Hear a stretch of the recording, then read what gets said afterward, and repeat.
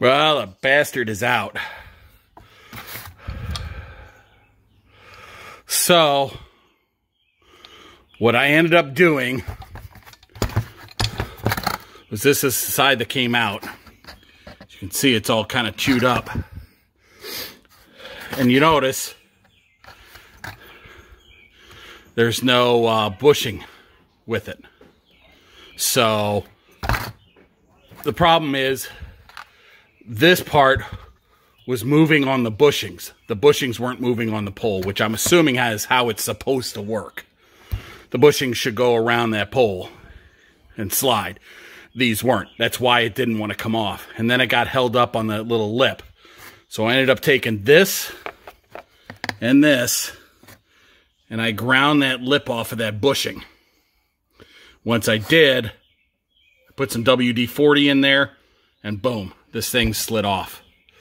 So now I got to work on trying to get this clevis off, but now you can see why I had to cut this. I mean, this is just, completely rusted and fused together. So I looked at ordering a new clevis, which was like $40, and then a new one of these, one of the new bolts. I'm going to the Porsche dealer tomorrow to pick up a couple of new bushings and a new brake switch. I didn't get the new clevis because it was like 40 bucks. This part would have taken at least a month to come in. It had to come from Germany. So I've got this one, and actually I had Elliot send me another brake pedal because I wasn't sure how bad I was going to chew this up and the damage that I was going to do to this, and I want to get this fixed this weekend. So there's another clevis and everything on that. But I got to try to get this out, and that way I'll just put it in the rust stuff, get rid of all the rust, and then hopefully be able to just clean that up and use that, and that'll be fine. But, I mean, this is pretty torn up right here, and the bushings are still on the pole inside. So I've got to get those off, but they're fused, they're rusted to the pole, and then I got to get the pole cleaned up. So I'll show you guys that as well once I get back under there. But that's it for tonight. I'm surprised I was able to get that off. But, yep, that's the solution I came up with. All right. It is out. See how rusty it is. So this is going to go in a new Evapor rust. You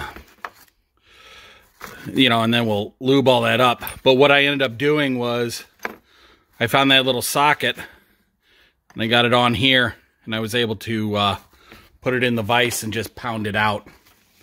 So we'll put this all in the Evapor rust. Hopefully that'll be enough that I can get this bolt and this out of there. But at the very least, we'll get this cleaned up. And we will go from there. All right, so I got the brake pedal cleaned up a little bit. Put a little of this rust converter on, and then I'll go ahead and... This is the only matte black that I have, or the black that I have, which is fine. It'll survive whatever temperature. So this came out really nice. So that looks pretty new and nice and painted, so that's back on.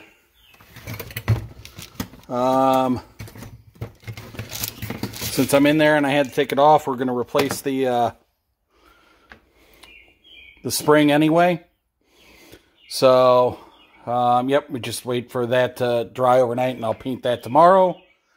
And then this weekend we'll hopefully get this back in and have power brakes, and the brake pedal will come all the way back, and we'll be good to go. All right, so I ended up going to the Porsche dealer to pick up a couple of parts and everything. Got that out, but I can't get this part out of there, so I have soaked that in PB plaster. Here's the spare one that I got from Elliot. I was able to get the clevis off of this one. That's soaking there now. So we'll have to see if I can get that out. If not, I'll have to use that one. But I had a hard time getting... Where is that part? this part out of the spare one. So this cleaned up pretty nice. Doesn't rotate real smooth, so I got some WD-40 on there rotating and working right now. But it was actually cheaper. Porsche dealership's not that far from me, but it saved me probably $15 in shipping costs. And they were able to get most of the stuff here. They were able to get it all in 2 days. So instead of waiting for shipping and everything, just order it from the dealership. You know, most of the time, the new parts, it's the same price at the dealer as it is online. So, yeah, that's what I ended up doing. So we're going to let that soak in PB Blaster. I have painted my brake pedal. So it's kind of like a matte black instead of a finished look. But that's what that paint was. But that's fine. So it looks pretty good. And then we'll start working on getting all this stuff back in the car. All right, you can see it's smoking. We applied a little heat to it.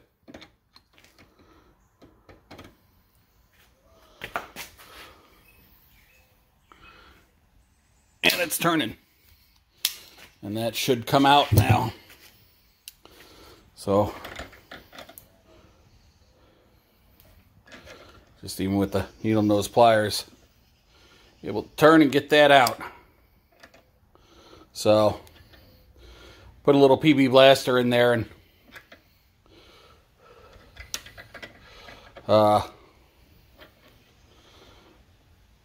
started hearing boil and pop, so I figured it probably got it out of there. So we are good to go. Hopefully that other piece loosens up, but that'll work. So, yep, I just put my second coat on that. That looks pretty good. I think what we'll do is we'll work on getting the new bushings in that. And hopefully this will have loosened up a little bit so that can spin, because that's supposed to turn on that. So we'll have to wait and see. But yep, a little bit of heat. That's all it took. All right, here we are. All cleaned up.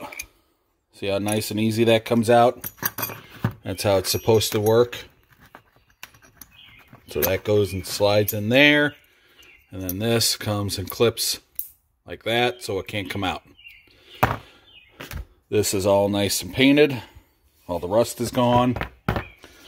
Brake boosters put together. So I've got to get in here. I've got to get the pole cleaned off, get those bushings off, and then we can start putting it back together. So that's what we're going to do now. All right, brake booster is in, so we can go ahead and work on getting the bushings in the pedal, getting the clevis on the other end, getting that all tightened up inside, and then get the master cylinder back on. Also, the pole that everything goes on is clean. So I took the Dremel and just cut the bushing down long ways and just popped it. It slid off then because then it loosened up. And there was rust all over it. So then I took, what did I do? I took some of, here, took some of this and then some sandpaper and sanded the whole thing down, smoothed it out, cleaned it off. So that's all ready to go now. So we just have to get the bushings in the pedal, the clevis back on, and I got to get that spring out of there too and replace it with the new one because it's still attached in the back. So I'll do that as well. Well, you'll notice the booster is out. I can't get the brake pedal on. It won't slide on. I got the first bushing in, but now it won't go any further. And now I can't get the second bushing on. So that was starting to get in the way. So I had to take it back out. So hopefully now I'll be able to get the clamp in there and I'll be able to squeeze it and get it on. But this brake pedal is just going to be the absolute death of me. but we will get it done. All right, well, the brake pedal is finally in. So I have spent 3 hours just trying to get that brake pedal back in. Ridiculous. So now I can go ahead and get the rest of the stuff put back on, the brake booster and all that. Oh, I got the return spring on too. So just a little pro tip. If you are going to do your return spring, get the part, the side that's furthest this way on first. Then take a long needle nose plier, grab that hook, get up there and you can bend it and get it clicked into the hole on the pedal. That took me 30 seconds to do it that way. I tried to do it with the screwdriver and then I decided to try this. So 30 seconds and it was done. So that was by far the easiest job, and that's the one I was dreading the most. So we'll just start putting everything back together. Brake booster is in for the second time. Everything's hooked up underneath. I still need to do the brake light switch, but I'm going to wait to do that till I get everything in and done. Everything's measured out correctly. So that is where the push rod goes to the mount to the center of the locking pin on the brake pedal, 7 1/4 inches. So I measured that out. So that push rod should be in the correct position. So we'll just work on getting the master cylinder back in, and then we can jack up the car and start bleeding the brakes and bleeding the clutch. All right, everything is back in, and the reservoir is full. My power bleeder is up there. I'll have to get that down, but I think I am done for the day.